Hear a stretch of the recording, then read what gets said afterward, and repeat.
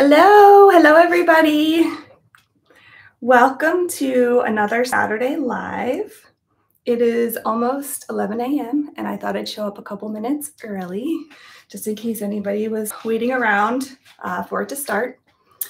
Today, I am going to be doing a Dutch pour on a 10 by 20 canvas. Here it is. And I am going to go from beginning to end, the whole process, so you can see what I do from start to finish. Before I get started though, I do have a couple of announcements that I will talk to you about while I'm prepping the edges of my canvas. I am going to be in a few shows this summer and I'm going to give you the dates of that.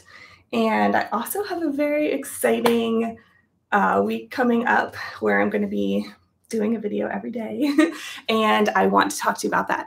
So looks like we've got some people here. Hello, everybody. Thank you so much for joining me on this July 1st.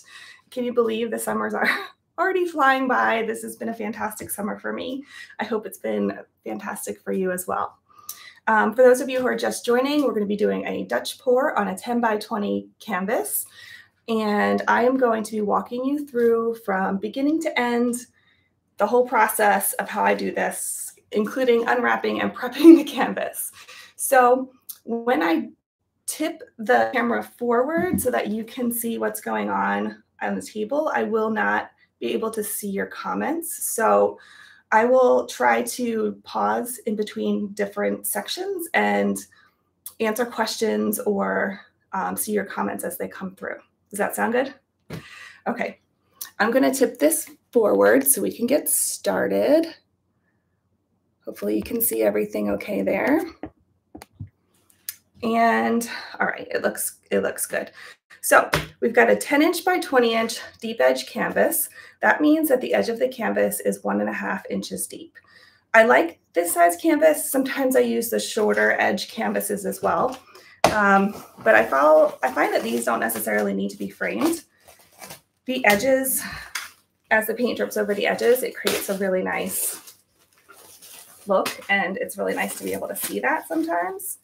So I just take off the plastic wrap that it comes in, throw away that little gel packet, and I save this, which is the wrapper for the top. I like to do my drip tests on these. I find that the paper is just the right amount of sturdiness to do those drip tests. So I'm going to set this to the side and I'm going to save this for a couple minutes later. All right, I have 4 thumbtacks here.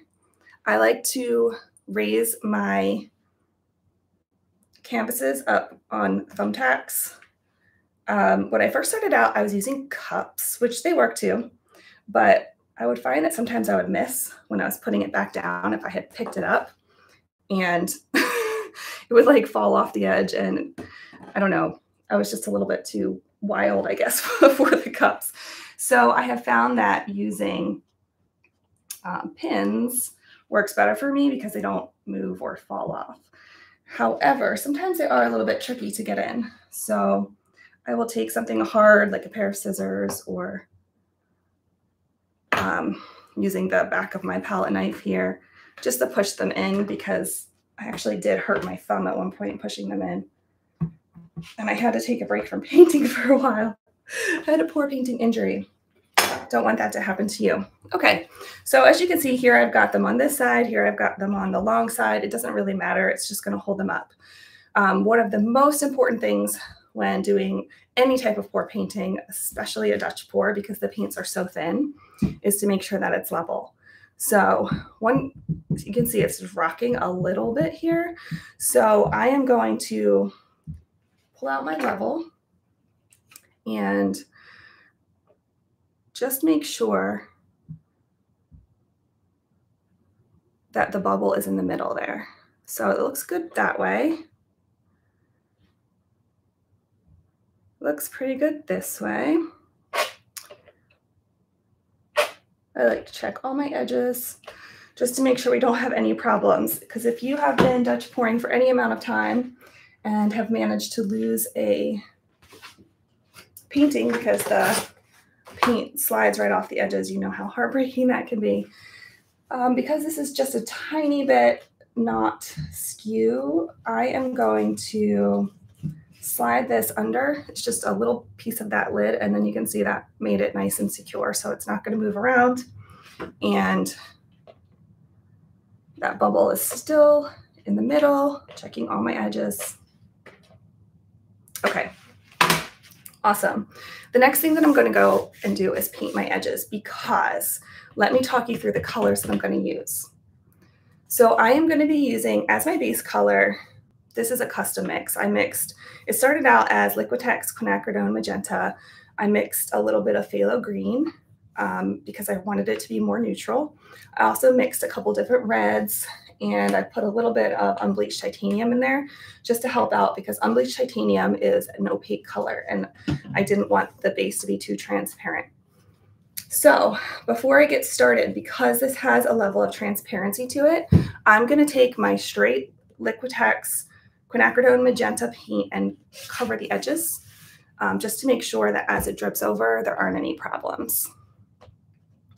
Then for my pour colors, I have the first two colors that I'm going to pour are this unbleached titanium, which is opaque, and the Liquitex light green permanent, which is also opaque.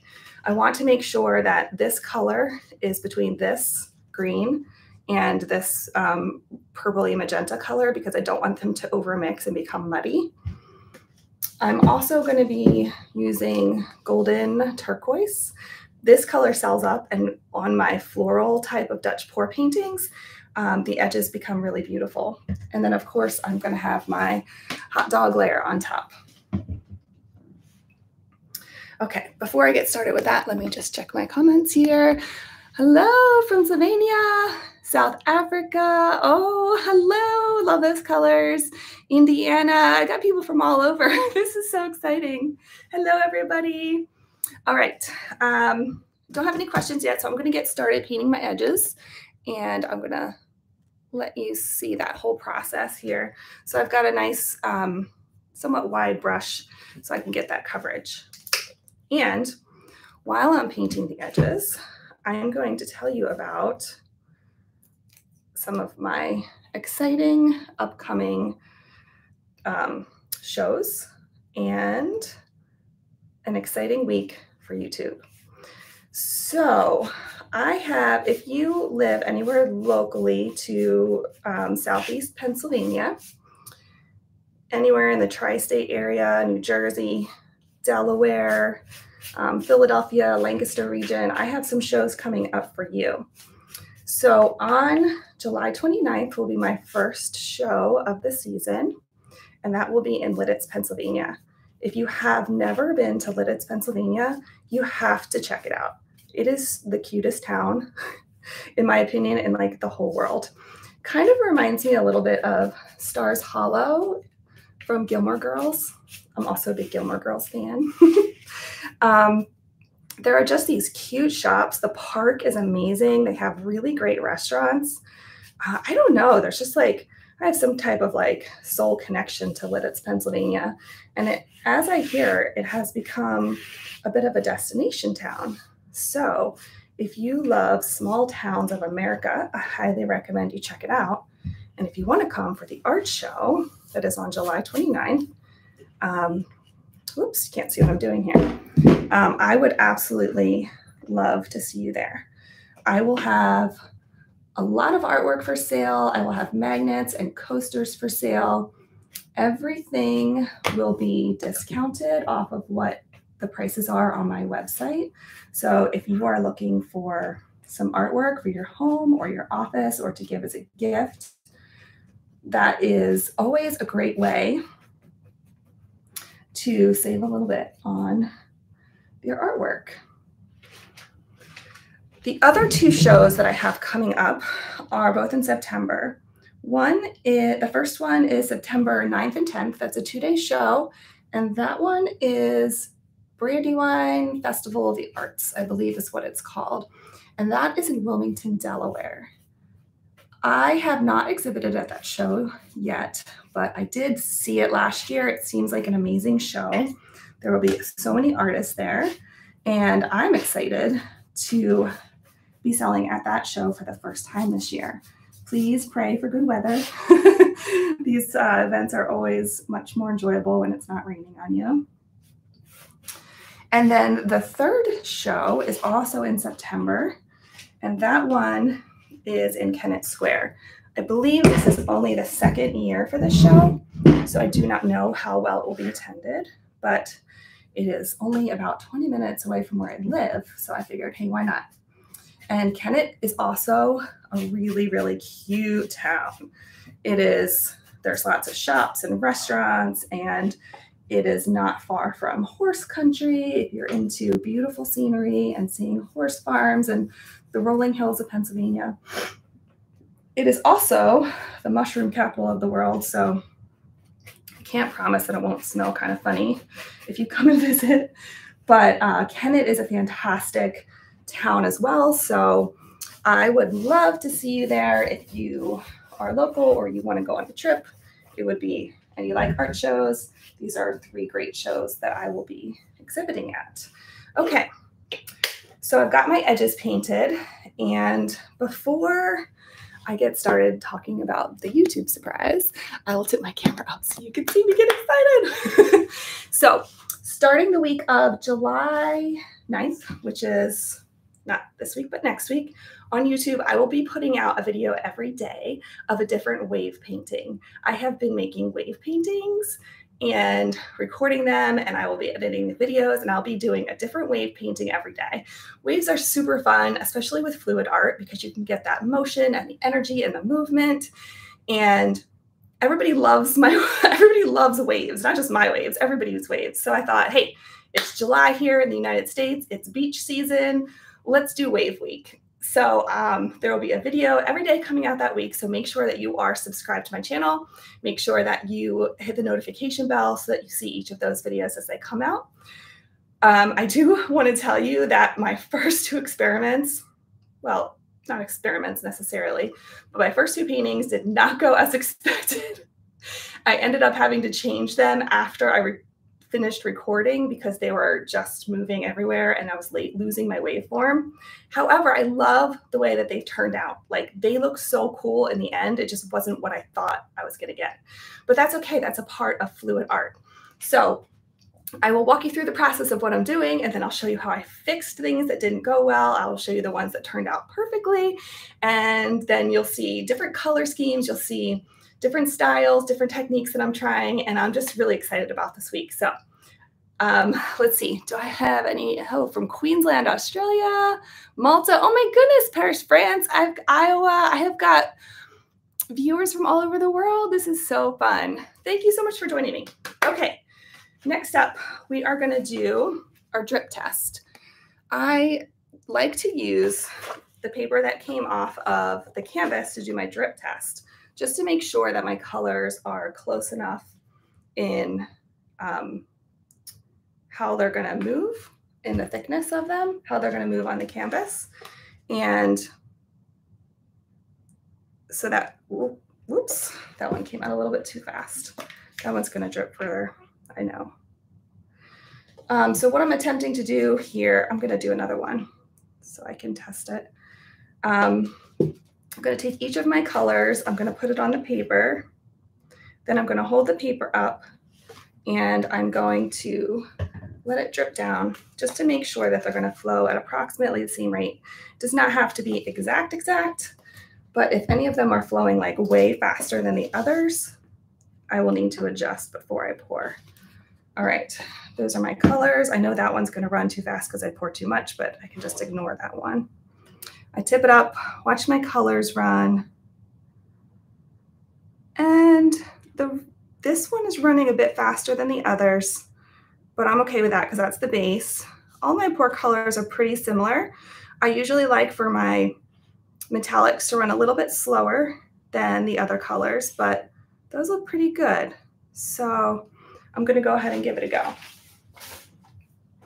The next thing I'm going to do is put my hair up so that I don't accidentally drop pieces into the painting, or if I decide I want to blow with my mouth, I don't accidentally dip my hair into the painting, because that has happened before. And then I'm going to put on my gloves and we'll get started. All right, so this is my base paint here. This is a custom mix, as I said before. It has started with mostly quinacridone magenta, but it also has a bunch of other colors mixed in. I like to do custom colors, especially for bases. So I'm going to start by just pouring this around.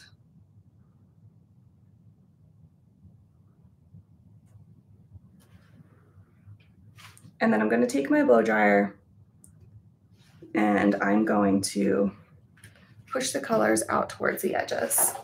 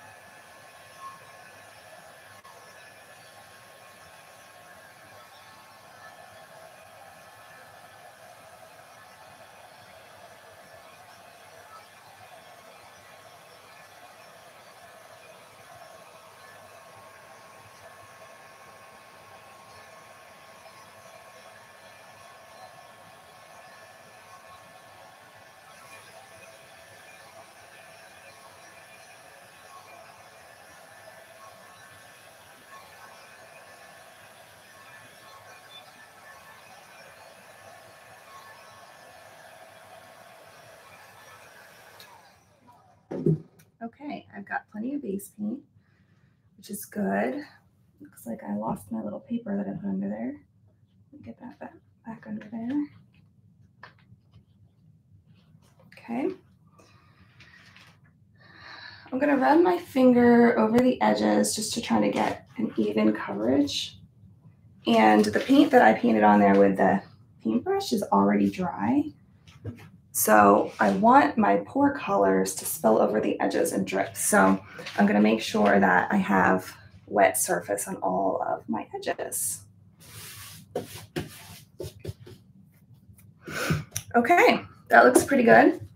Next, I'm going to take my blowtorch with this. It's just like a kitchen like torch. It's pretty small. And I'm going to just go over it, make sure that I get any bubbles that have appeared in here out.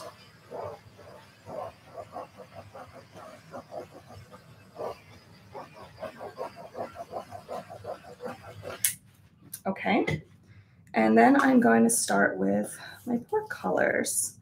I'm going to start with the unbleached titanium, and that's going to be on my base. Going to do a non-symmetrical line like this. Go over it a few times just to make sure I have enough of that base opaque color before I put the green on, because I don't want the green to mix with that dark purple magenta color too much, because I don't want to end up with muddy colors. So I'll put this on next.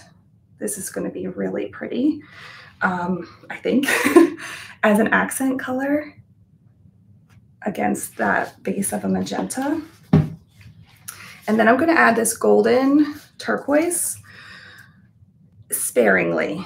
It goes far, like really far, and I don't want this to take over or make the paints move too much. So I just added it in little droplets along there. Then I'm going to come in with my copper. This is Liquitex copper. I will make sure to drop these links in the description after the video is over.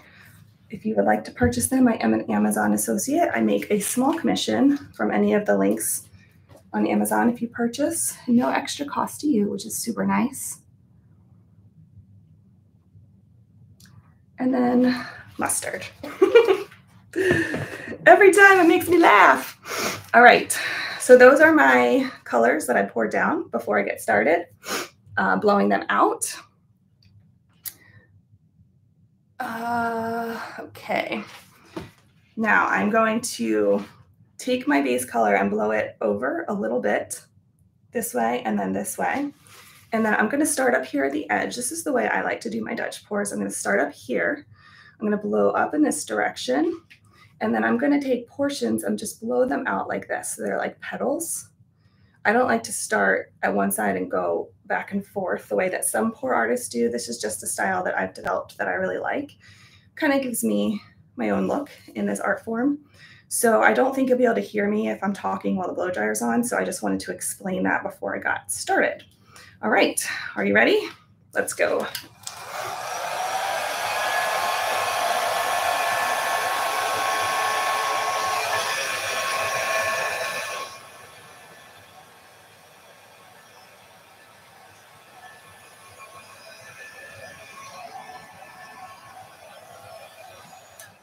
Okay, as I was pouring that out, as I was blowing out those edges, I noticed that this paint over here didn't move too much, so I just wanted to add a little bit in that corner in case I need it. All right, ready for the magic? Here we go.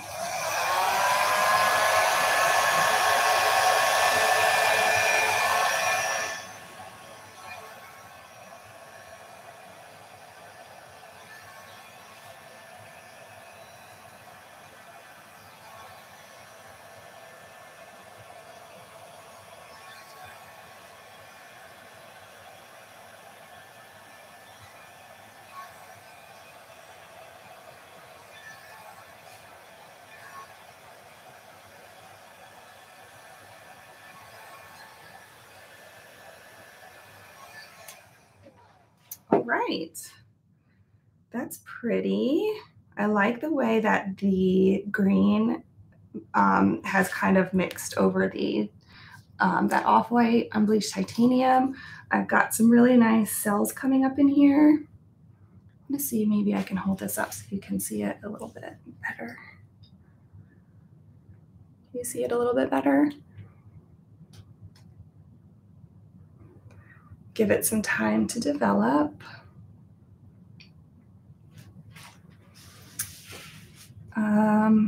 Let's see. I don't think I'm going to blow it anymore. I've got some really interesting lines around the petal shapes. These are dripping over the edge, which is totally fine. This one's dripping a lot over the edge there. But I'm going to go ahead and finger swipe this just to bring the whole composition together. Let me move this up a little bit so you can see it a little bit better. I'm going to finger swipe it. This is like, I don't know, this is like, so I just love this part.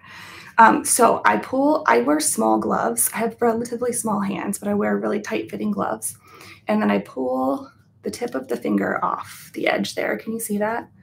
So I have like a very narrow point to work with that's not actually my whole fingertip.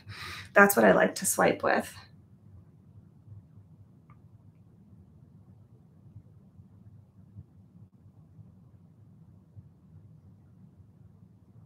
Here we go. I love this part. And then I really love here where I swiped right through the middle of that drop and it made like little buds coming off. I will often go back into solid areas and just drag some loops through and to add some more interest. It kind of looks like the plant life is growing with like new branches, new little bud parts coming off. So I'm going to go ahead and do that now.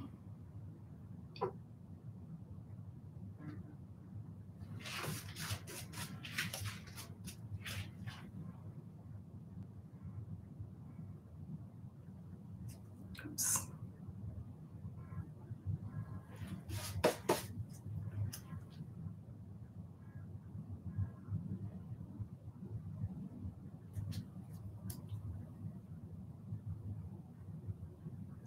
Oh, that's nice.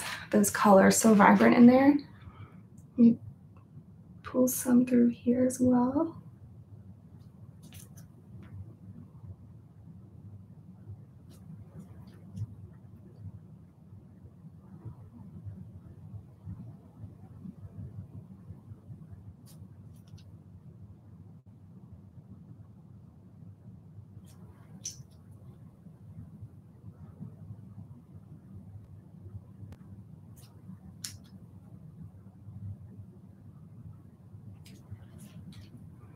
Oh, that's lovely.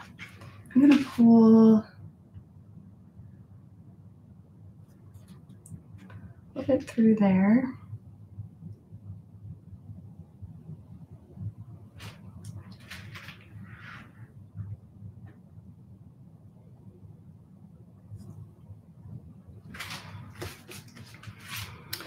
All right. This is interesting. I really am glad that I added that golden turquoise. I think that color, especially like right there, right here, got a lot of nice little buds that are popping up in those colors. Don't think anywhere needs the line through the leaf. I like the way it turned out. I'm not going to touch it too much. Over here is dripping off the edge a lot, which is kind of pulling that shape out. And I don't know if I like how that's forming. So I think I'm actually going to kind of redraw that edge and then pull this off and add a little bit more of the paint to the edge, because I don't feel like that is working for this composition. It doesn't have the same shape as the others. So I hope I don't ruin this. Let's see.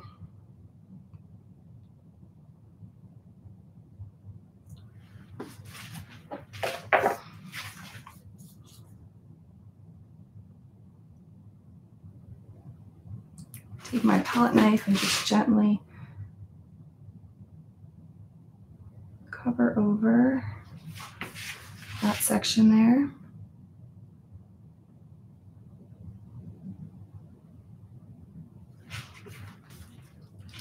Pull that right off.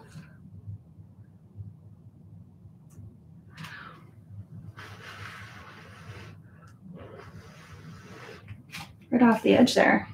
Much better, in my opinion. Do you agree? Do you like that better? Kind of follows the rest of, I'm getting white in here. There we go. Kind of follows the rest of the composition a little bit better. I don't mind that one so much going off the edge. It's not like ultra stretched. Okay, along this edge, there's some pretty interesting green. There's a lot of copper and gold. So that's going to be very shimmery, very, very shimmery through here. Along this edge, it's going to have this really pretty copper shimmer when it dries. Go ahead and torch it just in case there are any extra bubbles in there.